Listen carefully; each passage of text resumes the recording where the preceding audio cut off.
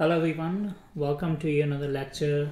In this lecture, we are going to be covering lesson 14 and 15 from Accounts Payable module from Sage 300, the 2021 edition that we're using. So as you're already working in the Accounts Payable module, now in this lecture, what we're going to do is we're going to cover up the last two chapters that we have left, which is lesson 14, focus on the payment entries, and then lesson 15, which focused on the periodic processing, and then going through some of the transactions that need to be processed, printing some of the reports, and then also going to look at the bank reconciliation as well at the end of lesson 15.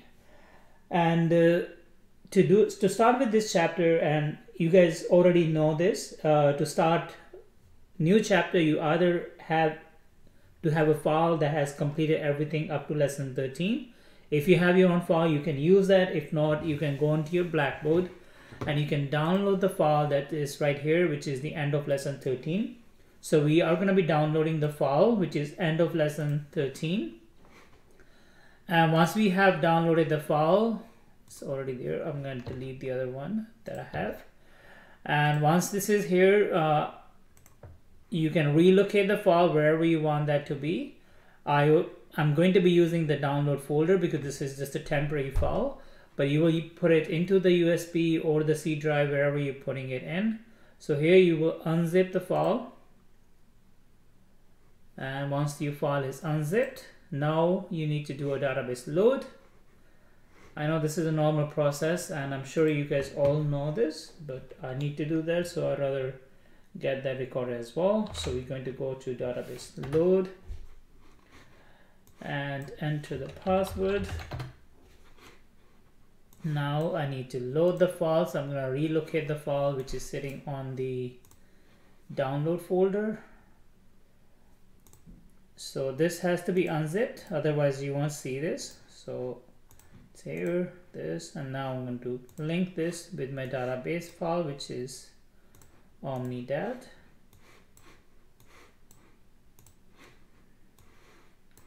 Now I'm going to do the same thing with OmniSys. Once this is done, I press next, and I need to press next again.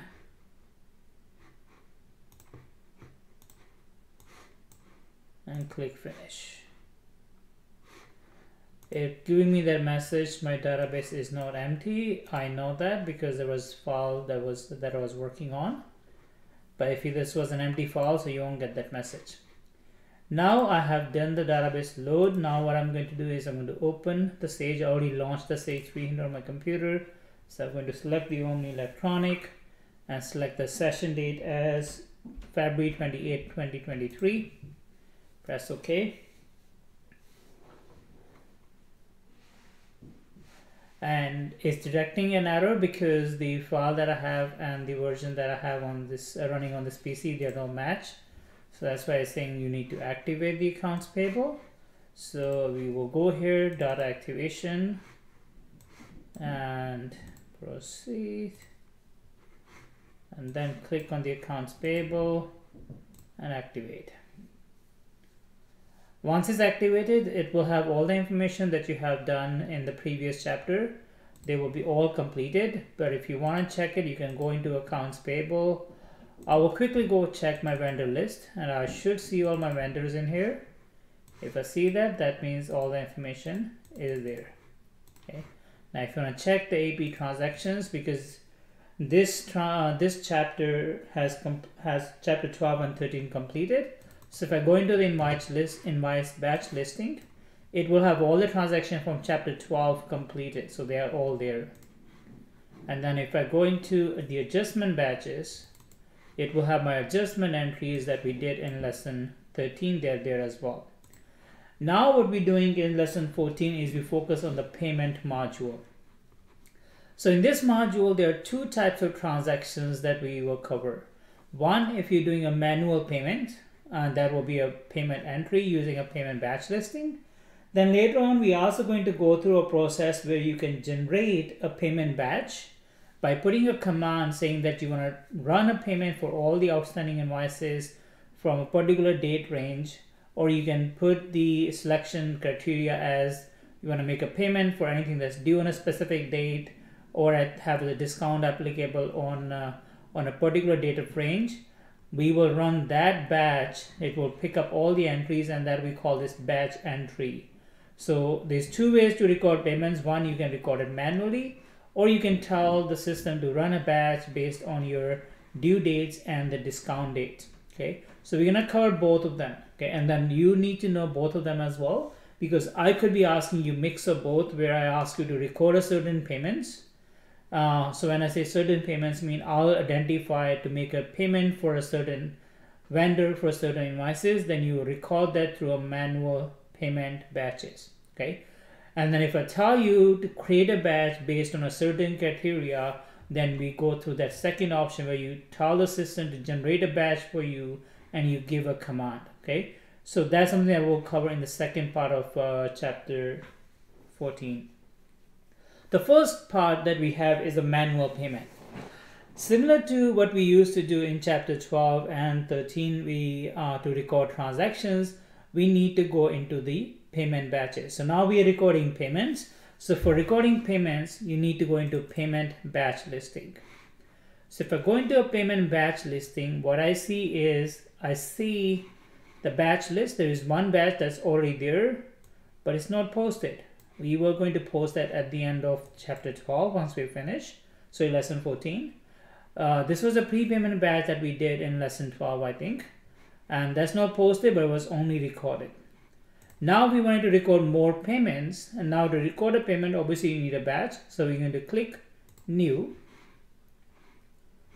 And when we click new, it's going to create a batch. And here I'm going to call this February 2023 payments. And then we have the date for the payment batch, which is February 28th. Now here we identify the type of payments. So now when you're doing a manual payment, you have to wait for me to tell you what payments you're making. Okay, so you're not guessing what payments, you are going to be waiting for me to tell you which payments you are going to be recording. So before I get into the payment, I wanted to show you guys the transaction type that you have in a payment batch. So you have 4 different types of payments that you can do. If I tell you to make a payment for an outstanding invoice, you will select the option which is a payment option. So the payment option is used to record payment for an outstanding invoices that's already recorded in your system.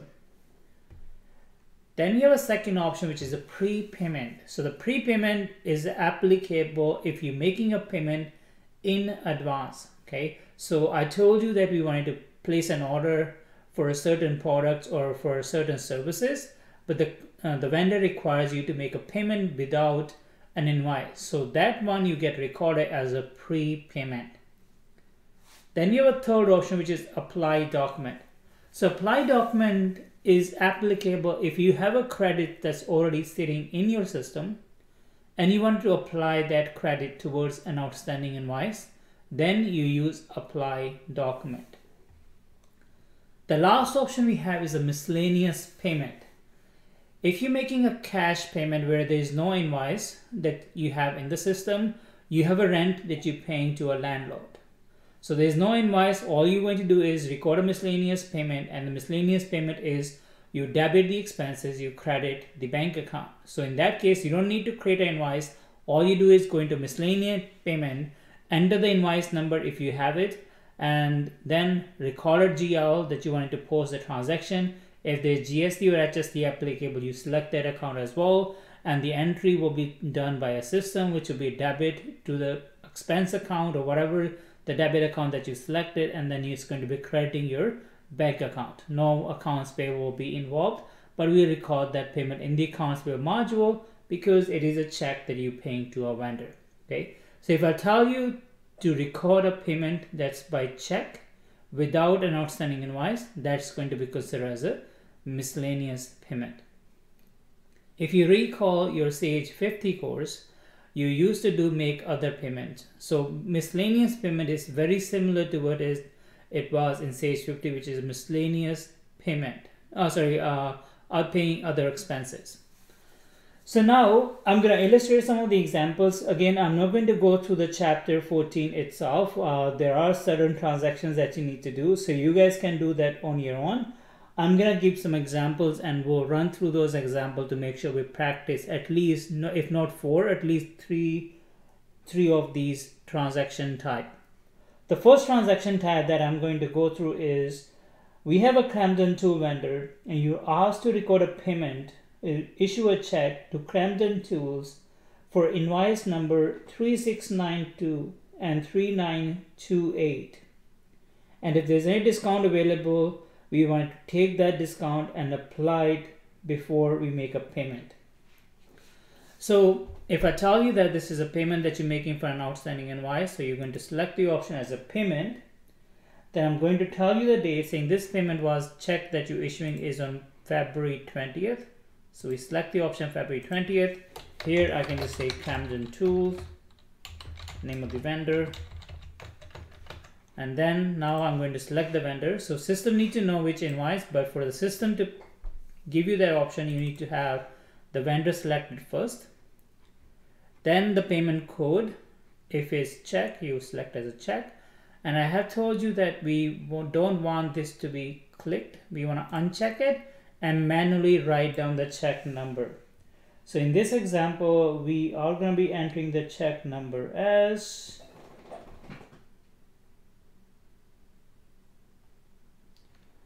and we'll just make up a check number is 101. And here reference number, if you want, you can enter the reference number. Most likely the reference number is your check number. So we leave the reference number as 101. Now what we have to do is, we need to know which invoices are outstanding. You see there is a select mode. The select mode tells you to click or check mark the invoices that you want to pay. But you don't see any invoices outstanding here. But for you to see those outstanding invoices, you have to click on this arrow right here, and then it will identify and pick up the invoices that are outstanding for that vendor. So now you see that there are 3 invoices that get picked up. And I told you that we're making a payment for the invoice number 1605. That's the invoice. And then you see there is a discount available. So we want to give this, we can take that discount. So we enter that discount as well.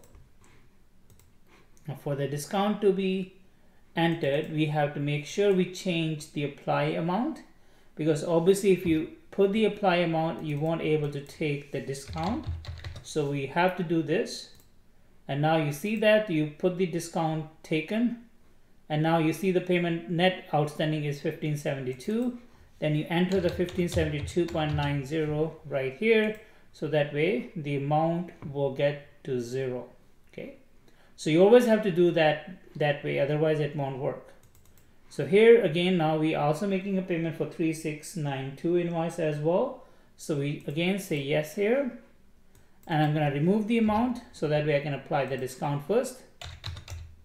0.25. Now after the discount, the amount outstanding is 196. 1.25. Okay. Now we have taken the discount that was available. Okay. So that's how you can apply the discount. Okay. Usually what happens is students try to enter the discount taken, but you won't able to. The reason is that whenever you say yes, it will automatically apply the full amount as a payment that you're making. But if you don't want to change and use the discount, you have to remove the applied discount and enter that manually by saying 1605 minus 32 and enter it. I always like to do it other way around. I will make this 0 and then put the discount taken, and it will show you after discount taken how much money is outstanding. Then I take that amount and I put that in my apply amount. Once that part is done, you go in and you see there's one outstanding invoice that's we're not making a payment for that. We're only making payment for this.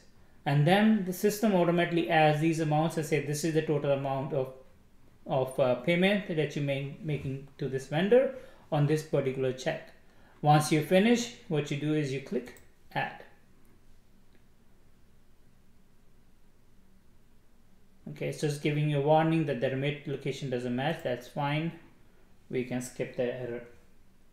Now once that is done, now system will take you to entry number 2 in the same batch. Now entry number 2, what we're going to do is we're going to record a prepayment for for Kingsway Transit. So Kingsway Transit wants you to make a payment of $2,000 against the PO number 1010. And now because it's a prepayment, you have to change the payment transaction type to a prepayment as well. And now you see that as soon as you change the prepayment, the bottom information disappeared because it knows that it's not going to be getting applied against an invoice. So it already removed that information. So now what you have to enter here is you have to enter the information as when is this payment made. The payment was made on February 28th. Then you go in and select the vendor. And then the vendor is going to be so we are selecting the vendor, which is Kingsway Transit right here. And then if you want, you can enter the information. You can say prepayment, and then you come in, you enter the amount of prepayment, 2,000. Now you see that it says apply by document. If you already have an invoice that's in the system and you're applying it, you can have a document number. But when you're recording a prepayment, 99% of the chance is that that document doesn't exist. So what we'll do is we change that to a PO number. And if the company that you're working for has a PO module, which is the purchase order module, then you should be able to click on the finder and apply that against the purchase order.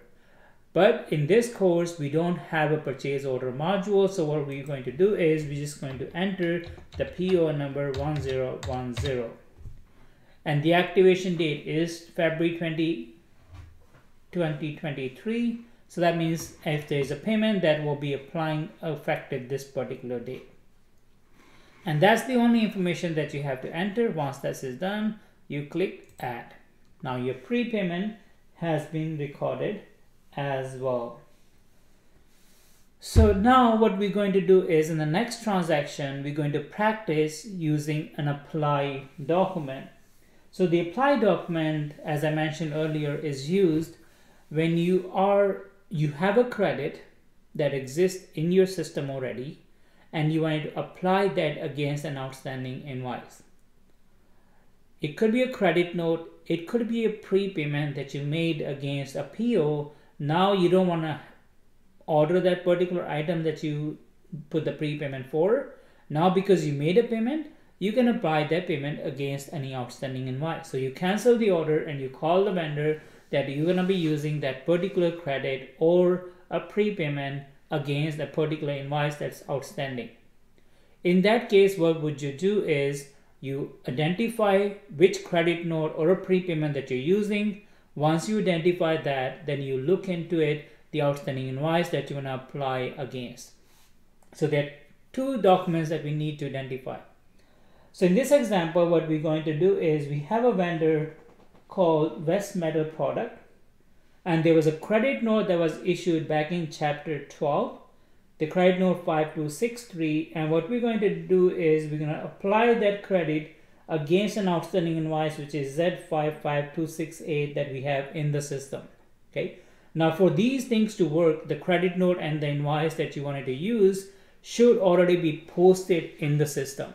Okay, we already have posted those transactions from chapter 12, so that means it should be there. Now for me to apply the prepayment, I will go in and select the transaction type to be apply document. And now here I can say that applying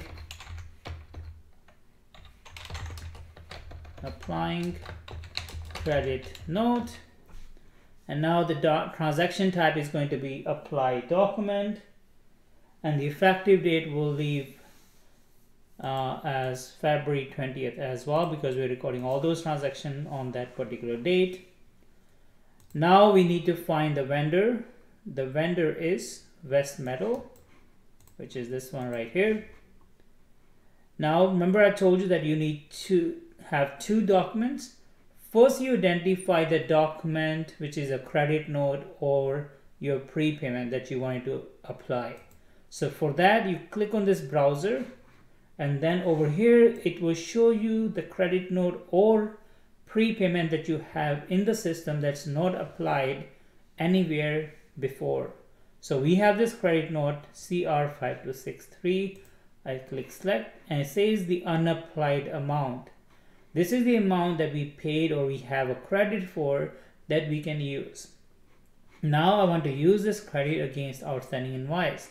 Now I want to see which outstanding invoice exists. So I click on this arrow again, and then I see these two outstanding invoices. So I told the vendor that I'm going to use this credit against this invoice to Z55268.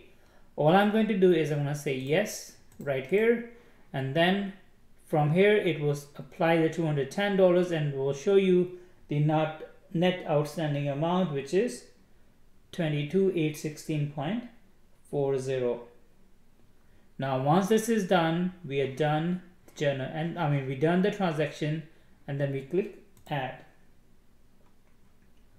So this is how you will make a transaction with the apply document. So typically there is no cash involved. All we're doing is taking a credit, which is debiting prepayment account, and putting that into accounts payable account. Now we're going to practice one more transaction, which is a miscellaneous payment. So as I mentioned earlier, the miscellaneous payments are used when you're doing a cash purchase. You went to a particular store and you like certain products that you wanted to buy. You issued a check right away and picked up the product, and then you brought those products in the warehouse or in your office. Okay, in that case, when you receive a document from your manager, it was the copy of the check with the purchase invoice. So technically you don't have to do two transactions, which is doing an invoice and then making a payment. You can record that with one transaction. Instead of saying debit expenses, credit accounts payable, then doing a second entry, which is debit accounts payable, credit bank account, what we can do is we can simply record that as a miscellaneous payment. Let's assume that we went in and we saw the vendor and his name was John, and we liked the product, and then we paid $1,000 plus HST for those items that we wanted to buy, and then when we purchased it, we paid by check, and that was it.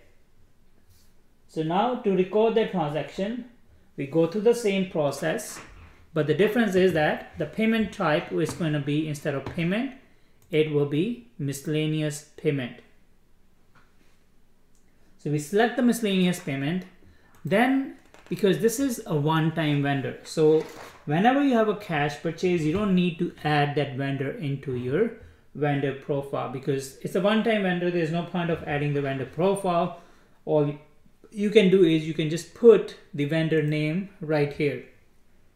You cannot do that here, because for the vendor number to be found, you have to have a vendor profile in the system. But if you're doing a one-time vendor, all you can do is just put the name of the vendor right here. Let's say it was John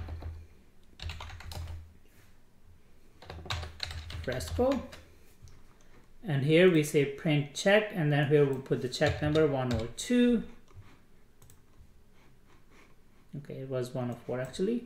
We need to go back, and I think I may have not unchecked this print check. We're gonna go back and make sure we uncheck them.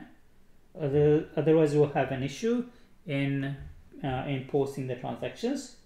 So now the next part is you enter the reference number. So reference number represent what did you buy. You can enter the invoice number, you can put the description of the product that you purchased, you can do whatever you want to do, you can enter that information right here. Then if you have the invoice number, you can enter the invoice number. Let's say we have invoice number 2152, we enter that. Then over here you need to identify the tax, because in the previous chapter the tax was separate, because the taxes are calculated based on the customer profile and then you change it. But now you have to identify the taxes on the very first page. So you click on this browser, you see all the tax classes that you have saved, and this one we paid the HST, which is Ontario. So we select the Ontario, and then we come right here at the bottom, and now we need to identify which GL account are we going to use for this particular transaction. So what we did was we bought office supplies from this vendor. Okay, we bought an office supplies for $1,000 plus HST. Now we have two options. We can look at the distribution code to see if we have a distribution code for office supplies for the 100 department, or we can identify and pick up that GL account for office expenses for 100 department. Either or is okay.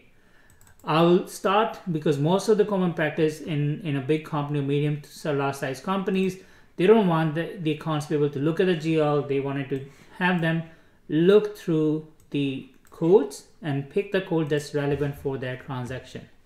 So we have a Office 100 distribution code. We select that and then see the account automatically get picked up. And the amount that we're using is $1,000. We put the 1,000 and the Ontario HST was already set up at 13%, so it calculated the taxes to be 130. Okay, so now if you think about this journal entry, because we're making a payment by check and we're making a payment for office expenses, so the entry will be debit the office expenses, debit your HST account, and credit your bank account. Now once that's finished, you click add. And that's how you will do your accounts payable transactions.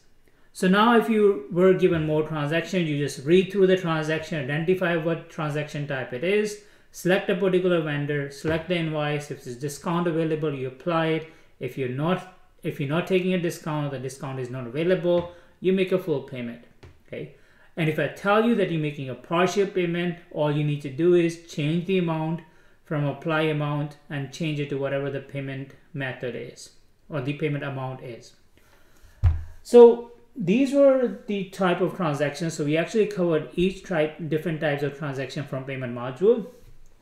When you complete chapter 14, you will have various transactions and they will be one of these transactions, right? So once you're finished, you can simply close the batch. Okay. Once you close the batch, you will see that there are 4 entries in this batch.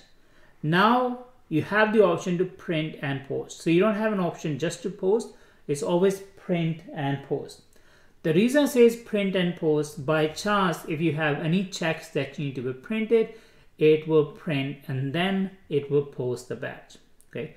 So that is a reason for them to have a print and post. So in this batch, I purposely left the 2 checks check mark, so that way it's gonna ask you that we want to print these checks, and I'll say yes. It will show me a screen which may look weird because we don't have a printer set up for printing checks from the system. So all you need to do is, once it shows that screen and it's gonna ask you that did the checks got printed correctly, you're gonna say yes, and then it will let you post the batch. Now for you to post the batch, let's say we're done with all the transactions for the month of February. First, you can change this ready to post from no to yes. See here in the second one, it says you must print the checks from batch 2, setting ready to post. So you have to print the checks before you click ready to post to yes. So here I'm going to do is click print. Actually, it's not going to be print here, so you are going to go inside the batch and over here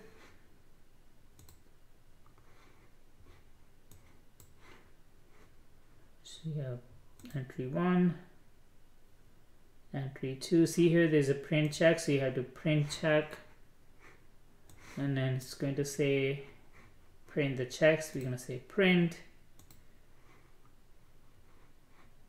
See here, that's why. Let's try picking any. It's asking me that I have to select the form where I want the check to be printed. So I'm just going to select the very first one. Then it's going to say you want print. I'm just going to cancel it. I don't want that to go on the printer. And I'm going to do click close.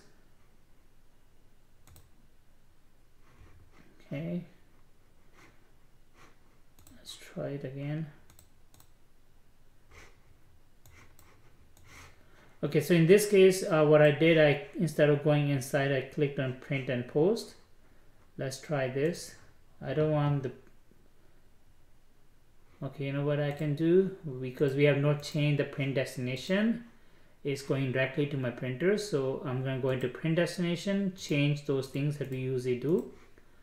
So I recommend when you start a chapter, you just go into print destination, change that to preview. Let's go back here and let's try clicking print and post. Now you see that it's still going to give me that same message. Now I'm going to say, okay, click. So over here, just pick any report file and then click print. And now when I click print, it's going to show me all the checks that it's going to print. It's on my other screen, so I cannot show you guys that, but it just simply look like a blank page with different lines. I'm simply going to click close, click on the close icon at the top. I just click on this icon on my second page, and then it gave me a message, were all the checks printed successfully? I'm going to say yes. Now see here saying batch is not set to ready mode. You want to post this batch? You're going to say yes. And then it will simply post the batch. Okay, so it will do his steps that it need to be done. So it printed the checks. After the checks are printed, ask you to change this from ready to post, from no to yes, and then once it changed to yes, then it posted the batch. Now we do the same thing with the second batch as well. So we're gonna say post, and then your second batch is posted. So now if you look at the sequence, this has a sequence number 1, this has a sequence number 2. So but both of them are posted. So if I ask you to print me a posting journal, you can go to the same place where you always go to AP transaction report, go into a posting journal. Now in this case, you don't printing invoices, you're printing payment, and then here's sequence 1 to 4, and click on print previously posted and click print.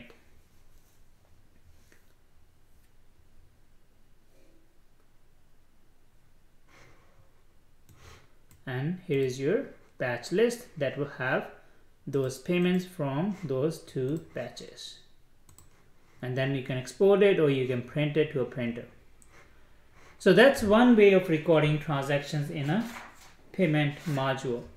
The second type of transaction that I want to show you guys is to create payment batch. So in this batch, I really like this feature that we have in this software, where the system allows you to print transactions without you identifying which transactions that you wanted to make. Usually when the companies are big enough, they don't have a time to identify which invoices they wanted to pay. They strictly go with the policy that any invoices that are due, we wanted to make a payment for it. Okay, so they are very strict with their policy. Okay, well, all the invoices need to be paid in 30 days, 60 days, or 90 days, whatever their policy is. And they will tell the accounts payable to close all the invoices. Once they are closed, then they will go in and run the payment batch. So for the payment batch to run, you must have a selection code that is set up. So first of all, before you get into a payment batch, so if I click on create payment batch, the very first thing it's going to ask you is to select a selection code. When I click on this browser and I don't see anything here, the first thing that we have to do is we have to create a selection code. Now to create a selection code, you go into AP setup and look at payment selection code right here. So you double click on it and we're going to create a selection code. Now the selection code can be different types. If you wanting to create a separate selection code for your accounts payable for Canadian vendor, you can create selection code and call this Canadian, and then you want to create another selection code that's for US vendor, you can identify that as US. Okay, and if you have a separate bank account and you have a separate group of accounts, and then you want to say, okay, well, I want to create one selection code that's focused on for electrical department, you can do that. Then you create another selection code for machinery department. So that's entirely up to the company how they want the selection code to be created. Now for us to practice this, what we are going to do is we're only going to create one selection code and we're going to use that for all accounts payable. So here the selection code I'm going to call this is all, and here I'm going to say is all vendors. Okay, and the very first thing that it's going to ask you is for this code to work, it needs to know from which bank account this payment are going to be made. We have two bank accounts, but we use TD checking to make all the payment to the vendor. So we leave that as TD checking. And say select vendors with the bank code only. So if you have a certain vendor that are not use this bank code, they won't pick those vendors. Okay. So, but again, that's not applicable for this situations. But if you have companies that has Canadian and US vendor, and when you set up the payment, you select a different bank account, it will pick up only vendors that has this particular bank. But then for that to work, you have to make sure this is check mark. Then come to the criteria, because in this example, what we're going to do is we're going to tell the system and give a criteria, and then it's going to use that criteria to create a payment batch for you. So here there are different types of selection codes that we have. We can select the selection code by a due date, by discount date, or due date or discount date. So you can have a selection code based on whatever criteria you want to use. I'm going to use both due date and discount date. Right?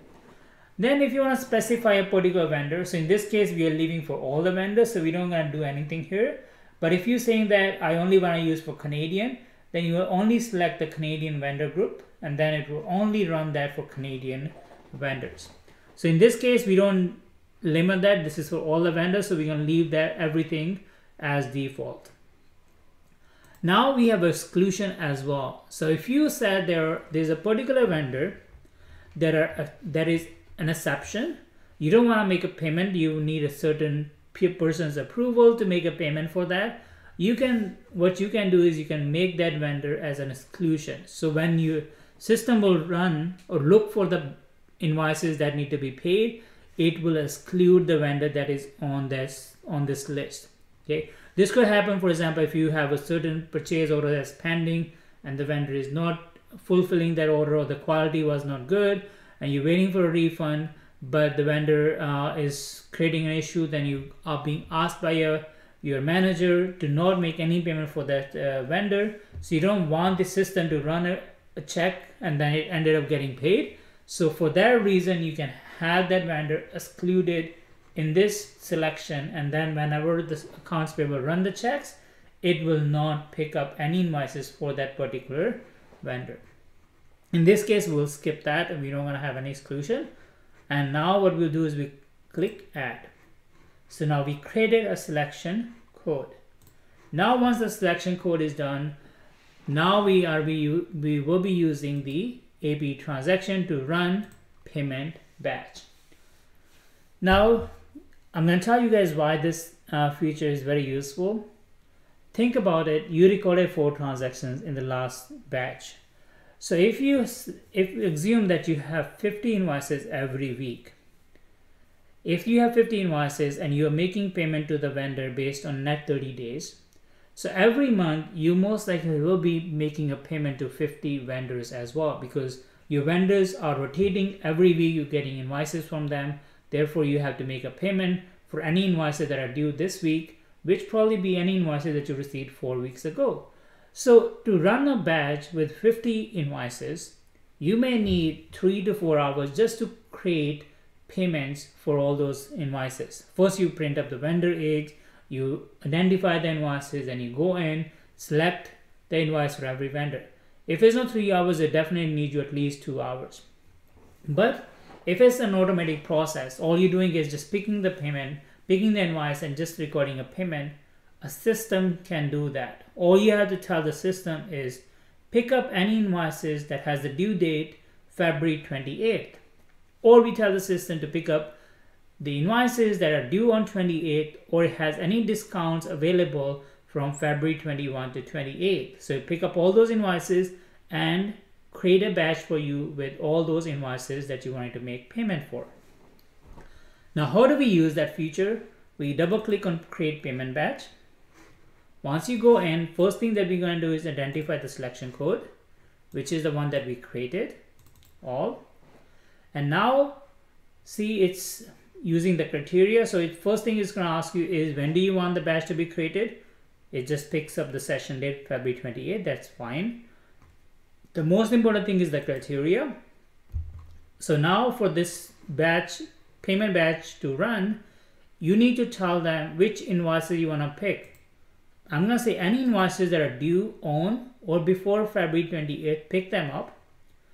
And any invoices that has a discount available from February 21, not February 28, because discount will not be applicable because we are doing this on February 28. I say from February 28 to March 5th, any invoices that has discount available, pick them as well. And then you say pay all the selected invoices. So that means any invoices that meet these criteria will get picked up. And exclusion, so remember, if you added an exclusion, it will show up here, and if you want to remove it, you can remove that as well. We don't click on the option field. Now at the bottom here, you see three different things: register, generate, and clear. Register means it's going to tell you, using this criteria, which invoices are going to be get picked up. Okay, and it will tell you these are the invoices. Are you okay for them to make payment for? Once you say yes, then you click generate. Okay, so that report that you get on registered, I call this pre-check registered.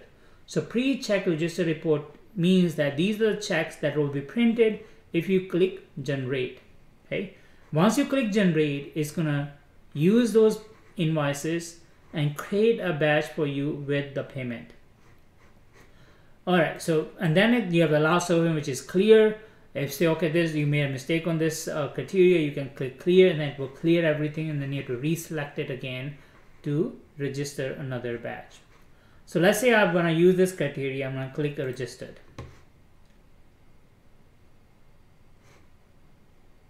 Once I click registered, it's looking at my vendor age report, picking up the invoices that are due, and then here it is. Okay, it says that the Office Depot has these three invoices that are due on these particular dates, and these are the net amount. And for insurance company, these are the two invoices with these amounts outstanding, and this is the amount, and that's the payment that's going to be made. Bell, Kingsway, Transit, so looked at all the vendors, and that's all. So the total at the end is 33,787. You printed this report, okay, and I call this report a pre-check register.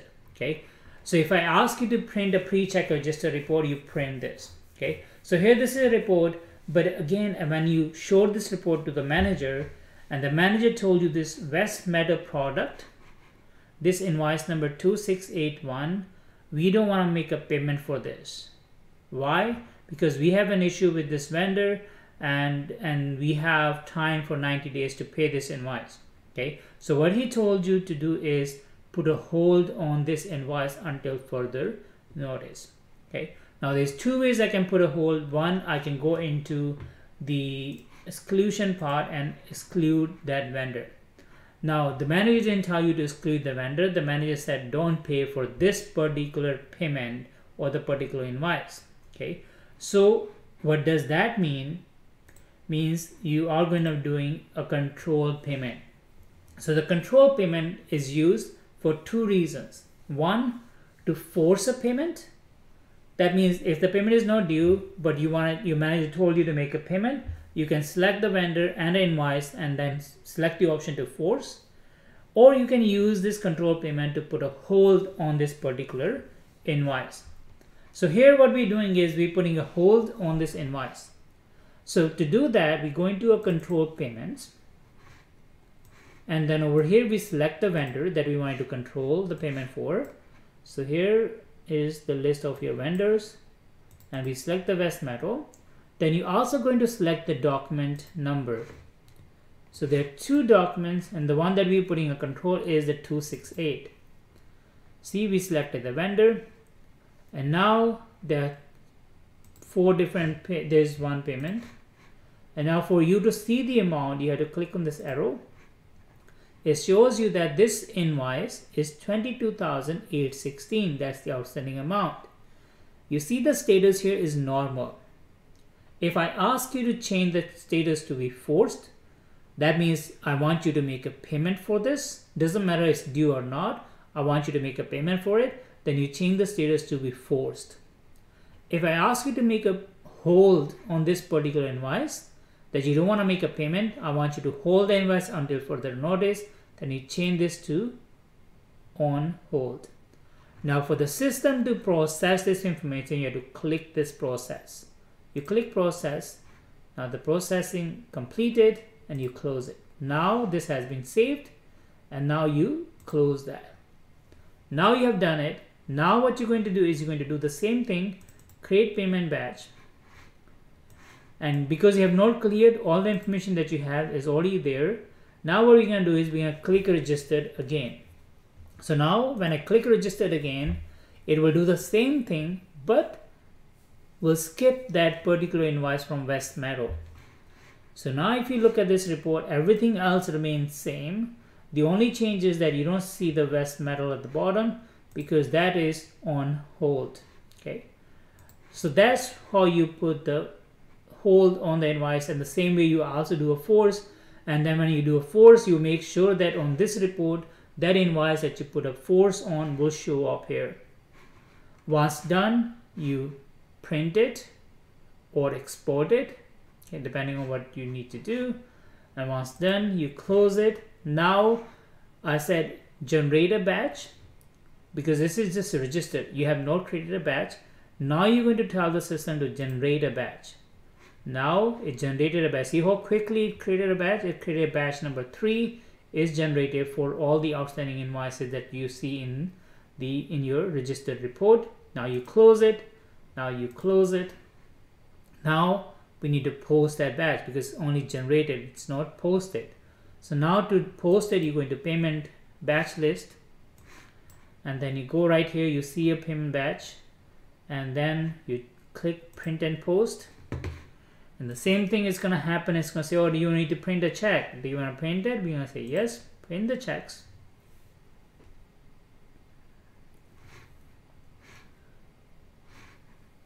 And then again, it will show up this report like this. All you're going to do is just click close and then close another page that you have.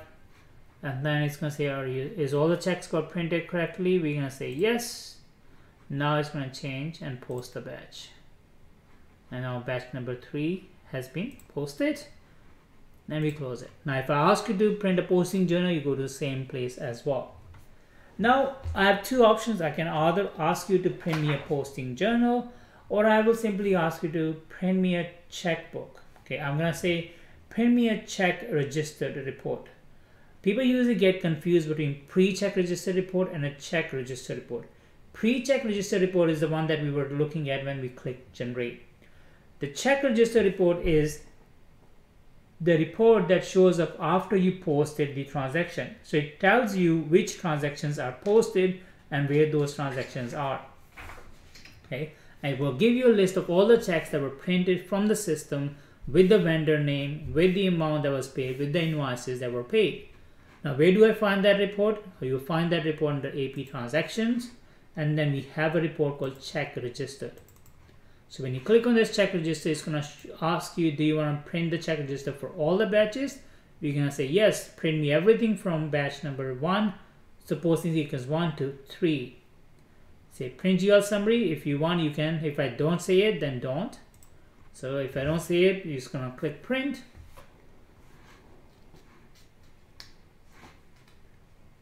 And then you'll get a report that will have list of the vendors, the amount that were paid, the check number that was used to make a payment.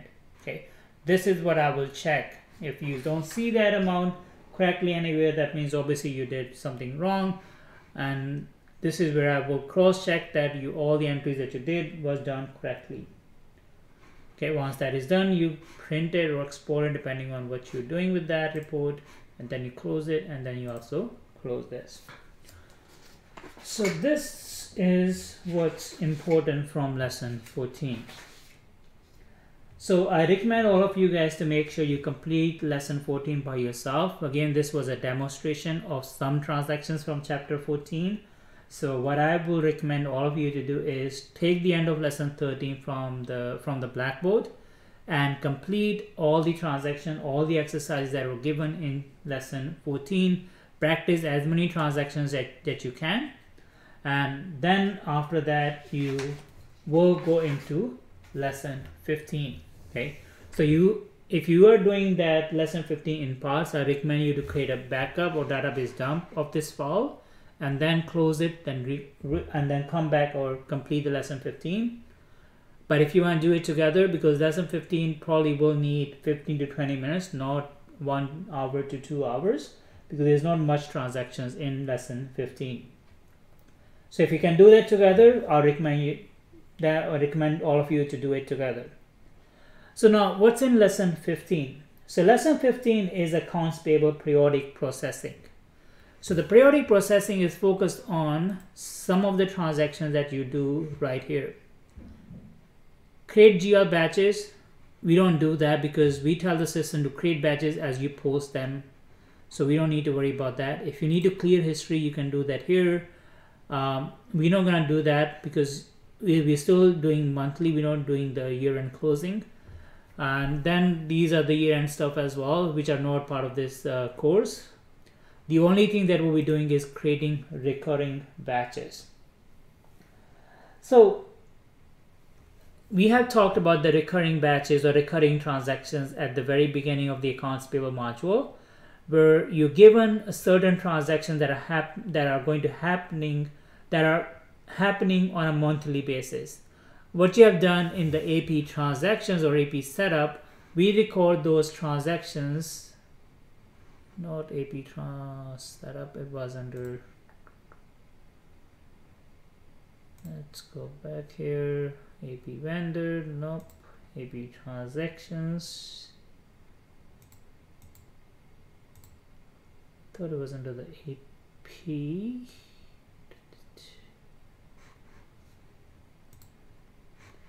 This one is recurring transactions, AP vendor, recurring payable. So if you are given a transaction that is going to happen on a periodic basis, you will save that entry as a recurring payable. So that's something that you would have done that already in lesson 12. Oh, sorry, lesson I think 11 or 10, where you created a recurring payable. Okay, you can add the recurring payables as it comes along. You put up a start date, put up an end date, put the GL account, put the amounts, everything is already entered in a recurring payable. Now AP periodic processing is mostly focused on a month-end process. What do you need to do on a month-end? On a month-end, you want to make sure that all the batches that you have, they're posted, and they're also posted in all the AP transactions such as invoices, adjustment, and as well as your payment batches. So all of them are posted. There's no open batches. Now you come in, do an AP periodic processing, and tell the system to create recurring payable batches. So this is a simple process. If I ask you to create a recurring batch, all you're going to do is just double click on it, and it's going to ask you, say, do you want to create a recurring batch and what date? Obviously we are doing it on a month end, so it's February 28th, and then we leave this as default. We want all the recurring batches to be picked up. All we're going to do is click process. So again, it's three-step process. First, you tell the system to run a recurring batch. Now it has been created in batch number 6 and one invoice is created. You close it here. Now the second step is to post the recurring transaction. So now where do I find that transaction? You go under AP transaction, invoice batch list, and then you see batch number 6 right here. Now when we create this recurring payable, we only enter the account. We didn't enter the amount, right? So if we know the amount, you can enter the amount as well, but we know that we buy office supplies. So what we did, we just created the recurring payable, and then somebody will tell you how much is the amount, and you can put the amount. Let's say we bought an office supplies for $500, and then we enter that. The tax is automatically picked up, Ontario, and the total is $565. Save it. Oh, because we did not enter the total. Total is 1130. Okay, I know I was rushing to get this done. So everything has to go through the process. So you enter this, the invoice date, the document date, the document number, it just picked up by itself, and then put the document total. That's important. So you know what, this is incorrect because I was thinking in my head 1000 plus HST, but it's 500 plus HST, so the total is 565. C says undistributed amount. So even if I miss this now, when I click save, it will still give me a warning. So I change this to 565. Now undistributed amount is 0. I double check that here as well. And now click save. Once you save it, now you go right to post and post. Okay, so if there's a recurring transaction you need to do, first step is run the recurring batch. From here, after that, you go into a batch, find the batch, look at that transaction. If there's anything that need to be changed, you change it. And third step is post that batch. And then the last step, if you are asked you to print, you print the posting journal. So that was an important piece from lesson 15. The other information that you have on this chapter, you guys can go through that, but the only thing that I would recommend you to make sure you know it is printing some of the reports. So once you finish the month end, you want to make sure you go into the AP vendor reports and print out any of the vendors that you want to print. The main reports that I always like you to print is your check register report. You know how to print these ones. If I ask you to print any posting journal, which is usually you do it when you're recording transactions, you should know that one. And then the other report that I may ask you to do is aged payable. So this is very similar to what we do is the aging report from Sage 50 is the aging is aged payable. So you click on that and then identify the due date as of what day you want to print. You click print. Then print up all the invoices that you have. Okay, so now here it shows me all the invoices that are outstanding, and you save that report. Okay, this is one report I'm definitely going to ask you. The other report that I already talked with you guys is a check register. So if I ask you to print a check register, you come here and print them. Okay, and always make sure, guys, this is a very common thing that I see in the exam. If I ask a pre-check register report, this is not that pre-check register. The pre-check register is always when you're running a payment batch, you click registered, that is the pre-check register report. So make sure you print that because you cannot print that after. Okay, so I think that's all. Now there's one part that is in lesson 15, but we don't cover that, but I definitely wanted to show you guys. So if you recall that we were looking at the bank reconciliation back in lesson 9, and we were just clearing the transactions. So I want to show you guys now, when you post these transactions into the AP, these transactions are getting posted, not getting posted, the batches are getting created in your batch list. So if you go in here, you see all those batches, they're open, they're all coming from AP subledger. Okay, you have to post these ones. I already told you the only ones that you delete was the opening batches, which was already deleted. So everything else you need to be posted. Now when do you post it? You usually post it once everything is done in accounts payable. You go in, you post them here. Okay, now you wait for my instruction in the test, and I'll tell you to post all the batches or delete or post the batch approved batches in the GL. Then you come in and post the batches that need to be posted and delete the batches that need to be deleted. The other thing that I want to show you guys is the bank reconciliation. And we're not going to do the bank reconciliation, but I want to show you guys, if you go into the bank transactions and reconcile statement, if I go in here, select the bank, and I'm going to select the date as February 28th, and I'll select the date February 28th here as well. Go into the reconciliation. You see that all the transactions that we recorded in the accounts payable, they all show up here. Now what do you do at the end of the month is you match these transactions with your bank account and change the status from outstanding to clear or whatever you want to do, right? If there is a transaction that goes reverse, you click on reverse and reverse that transaction, right? So you reconcile this. So if it's the same one person doing everything, after you finish accounts payable, you come in, look at the bank statement and click these transactions and change from outstanding to reconcile. Okay, so we don't do that here, but that's something that you can do. There's a tab there for quick clearing. If you know that all the transactions you already matched with the bank statement, they already did, instead of going into individual line, you can just quick clear and all them from change from the outstanding to clear. So this is not something that I'm going to be asking you in the test, but it is an important thing. And once you click clear, you go through the same process that you did in the bank module. So this wraps up your chapter 15, lesson 15. So after you completed all this, you're done all the chapters that you're required to do from accounts payable. So when you come to the class next week, I want to make sure that all of you guys are well prepared for accounts payable. And then if there's any question that you have from anywhere from lesson 10 to 15, it is important you bring those questions to the class. We're going to meet next week. And next week, what we're going to do is we're going to focus on understanding and making sure that any questions that have, any doubts that you have, we clarify that. And then I'll give you guys some other exercises that you will do on your own to prepare you guys for your test number 2. Okay. So the things that you should be doing for this week is completing lesson 14 and 15. If you have not done lesson 10, 11, 12 as well, you want to do all of them, lesson 12, 10 all the way to 15. Once you complete that, you want to challenge yourself. What you can do is you can go on a blackboard, take up the challenge exercise, end of lesson 9, has everything complete up to end of lesson 9. And then you do everything from lesson 10 challenge exercise. You do accounts payable setup, you create all the vendor profiles, you record the opening entry for AP, and then you record transactions from lesson 12 to 15.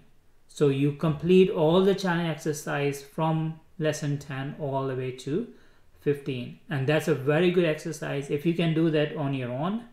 And either you do it in one sitting or you do into the part of the sittings you complete AP setup in one sitting, then create a database dump, and then start AP transactions, which is 12, 13, 14, and do that. That will be really helpful, and it will help you to build that confidence that you know your accounts payable module. So this is the end of the lecture, everyone. Now it's entirely up to you when you want to complete this, but before you come to the next class, I want to make sure that you have completed all the chapter from lesson 10 to 15. Thank you, everyone. Have yourself a great week. And if you need to reach out, always send me a course message. And if there's any question that you want to speak to me in person, take a screenshot or make a note of that and then bring it to the next class. Take care, everyone, and have yourself a great week. Bye-bye.